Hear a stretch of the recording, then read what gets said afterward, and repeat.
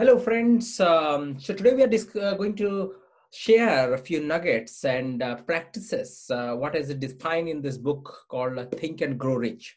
If you haven't read this book, I would highly encourage you to read this book, written by Nepoleon Hill.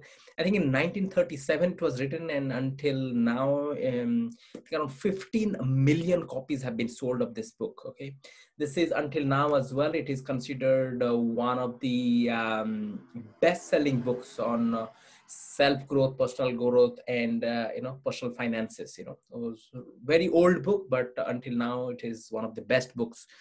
Why is it so good, and what does it contain? This is Napoleon Hill. He read, he became famous with this writing of this book, and he interviewed, probably this was the first book written after interviewing 500 millionaires, including Andrew Carnegie, who, if you do not know, that time in 1930s, he was a multimillionaire in steel industry. Okay, and not only Andrew Carnegie himself, but he also has taught the concept, and he helped so many people to become a multimillionaire at that time. Okay, and they say that Andrew Carnegie had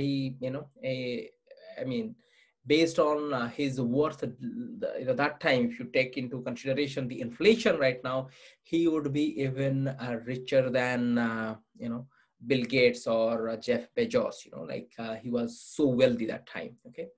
So anyways, so what we'll discuss about is a few kind of pointers. Okay, so this book has a lot of concepts is given, but not only the concepts, which is not a theory, but there are a lot of practical things what we need to do to change our thought process so that we can be wealthy. It's an amazing book. So what I'll do is let me share my screen, and then we'll show you the concepts. Okay, whatever is defined, or the practices what we can practice. Okay, so now if you see what are the steps, okay, what it has given, very simple steps. Okay, and now these steps anyone can do to become successful and become quite wealthy. Okay, now so this the concept is, first is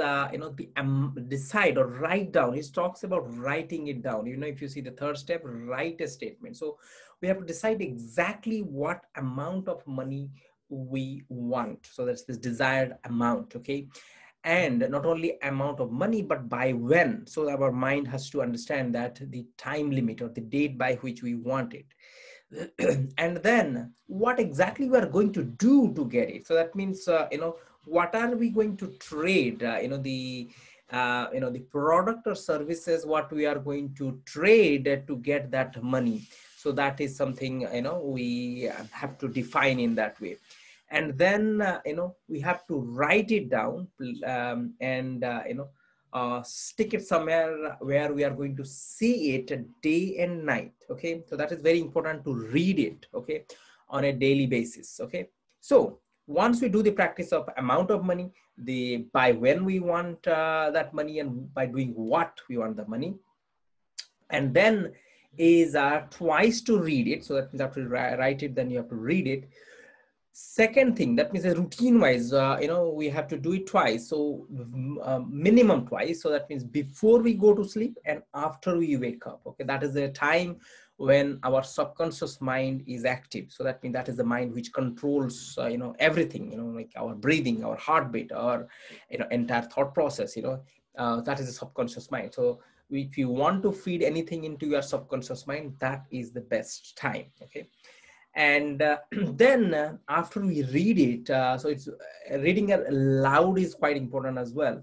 And then you have to see and feel and believe it. Okay, so that means visual. Seeing means you have to visualize that. Okay, and then feel, that means seeing that money is already, we have that money. And then feeling, okay, what will be the feeling when you have that money. So that means you'll be ecstatic, you'll be excited, you'll feel accomplished, you feel that you are successful.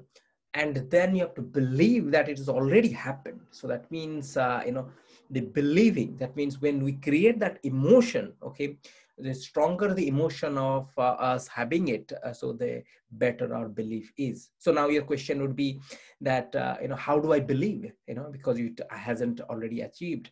So by reading loud, okay, or positive affirmation, or speaking it, and yeah, we are listening to it, and that is the only way, as per this book, that is the only way we can develop that belief, within ourselves, that this is a possible.